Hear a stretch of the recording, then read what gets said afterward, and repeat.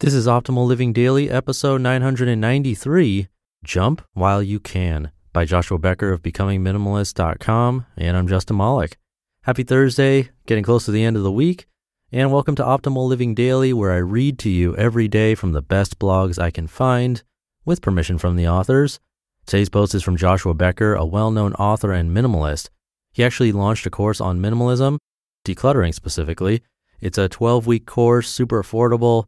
Registration closes in just 3 days, and he's nice enough to donate back to this show if you end up enrolling. So to learn more about it, come by oldpodcast.com/clutter. For now, let's get right to it as we optimize your life. Jump While You Can, by Joshua Becker of BecomingMinimalist.com.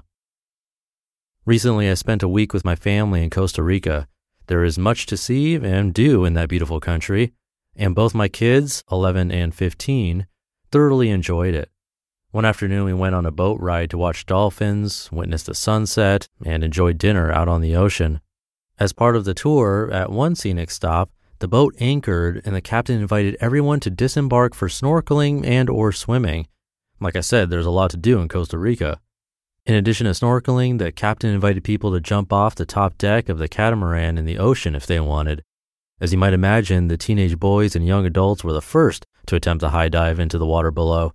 Some needed a little peer pressure, but most of the young men were more than happy to jump and impress the girl they brought with them.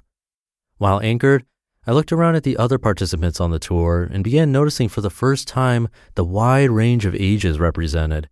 There were many elderly people wearing regular clothes, enjoying the scenery, but with clearly no intention of getting off to swim or snorkel, much less jump 25 feet off the top of the boat. There were also a number of young children on board. Each of them got off the boat for snorkeling and swimming, but not a single one of them dared to make the jump. While I was looking around at the different ages and life stages represented, my wife asked if I thought I was going to jump with the others. Yes, I said, I'm going to jump while I still can. I'm 43, healthy, and in fairly good shape. I can run, snorkel, and swim. There will probably come a day when I'm unable to do any of those, but that's not today. Today, I can jump, so I will. Besides, my son is 15, and he had every intention of jumping off that boat. I wanted to be there and jump alongside him because I still can, and that might not always be the case. There are moments in life that are difficult to communicate adequately with words. The circumstances are just right, the emotions are in perfect alignment, and all the thoughts running through the back of your mind are impossible to describe to another person. And sometimes in those moments, when everything is just right, a thought overwhelms you. For me, the sight of young adults jumping off a boat into the ocean while those younger and those older watched from the sideline brought new resolve into my life. I want to jump while I can, because there will come a day when I cannot, and I don't want to regret missing my opportunity to do it while I could. On that warm evening in Costa Rica, that meant jumping into the ocean and treading water, waiting for my son to follow my lead. But I found the principle of jump while you can extends far beyond that one moment. You see, not long after that boat ride, I was talking to a friend at a restaurant about raising daughters. His daughters are a bit older than mine, so I like to seek his wisdom and input from time to time. He happened to make a comment to me about how fast time passes. They grow up really fast, Joshua, and you don't always realize it's happening. I'll never forget the time I reached down to grab my daughter's hand while on a walk, and she pulled it back for the first time and said, "I think I'm old enough to walk alone, Dad." Without even realizing it, my little girl had become a young woman. That evening, while on a walk with my daughter, I made a special point to hold her hand and enjoy the moment. Jump while you can, Joshua, I thought to myself, because there's probably coming a day very soon when I won't be able to. I've even begun to apply this mantra to the work that I do.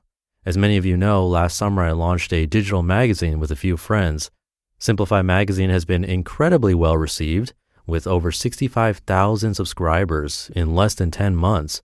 We knew there was a need for well-curated material in a magazine format that helped families focus on the things that matter most, but we had no idea this many people would sign up in the first year.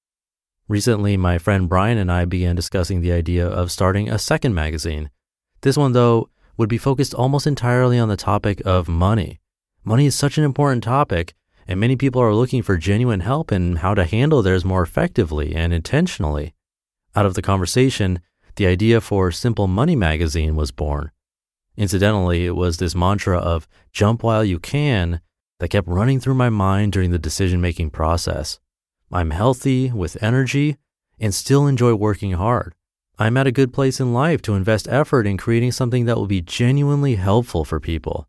That may not always be the case, but today it is. So I'm going to jump while I can, and I look forward to launching something new that will be helpful for many people when the first issue launches this fall. I don't know what opportunity, opening, or challenge lies before you right now. Maybe it is a physical opportunity, a business opening, a relational challenge, or something else altogether. But let me encourage you, jump while you can. Life changes quickly, and there may come a day soon when you are not able to jump. So make the most of your opportunities today. You just listened to the post titled, Jump While You Can by Joshua Becker of BecomingMinimalist.com. And a really quick reminder that Joshua Becker's course on decluttering is open for registration, but is closing in just a couple of days. Check it out and learn more at oldpodcast.com/clutter. I have that linked in this episode's description. And he's giving back to this show if you enroll, which is greatly appreciated. Again, that's oldpodcast.com/clutter. But I'll leave it there for today. Have a great rest of your day, and I'll see you in the Friday show tomorrow, where your optimal life awaits.